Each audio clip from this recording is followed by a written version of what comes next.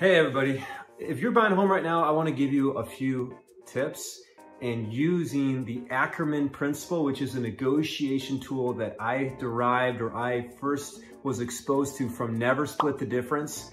It's a great negotiating tactic. Here's what you need to do. So let's say the price is $100,000 and you set your target price 5% below that or $95,000. You start with the end game in mind. The first thing you're going to do is you're going to make an offer at 65% of the $95,000. So you start with 65% of $95,000. In this case, that would be $61,750. Always round down or round up. It just makes things easier. What this is going to do for the seller is set a low anchor. The seller is going to look at this and they're going to say, that's a lowball offer, but it's also going to bend their reality.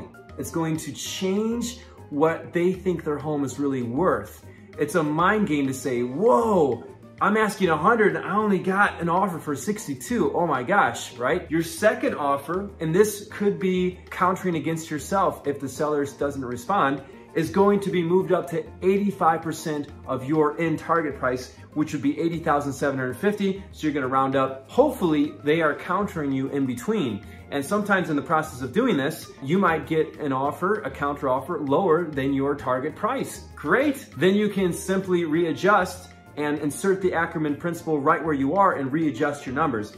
But again, assuming that they are coming down very small or none at all, your third offer is going to be 95% of your final end goal number, which is again 95,000. So 95% of 95,000 is 90,250. In this case, you're gonna round down. So what is happening is you are creating the illusion that you are getting squeezed closer and closer because your counters are smaller and smaller. You set that low anchor, and your final offer would be, of course, 100%. Giving a round number is not good here. You want to give a oddball number. For instance, if you want to end up at 95,000, make the offer 95,732. It conveys a sense of purposefulness, a sense of accuracy, a sense that you've done your homework and you have a rhyme and reason behind this number. Those numbers hold more weight. And on top of that, throw in another item of non-monetary value to you, something that doesn't really cost you anything. And if you'd like more helpful tips on negotiations, you can, of course, reach out to your Nicholas Ryan team partner.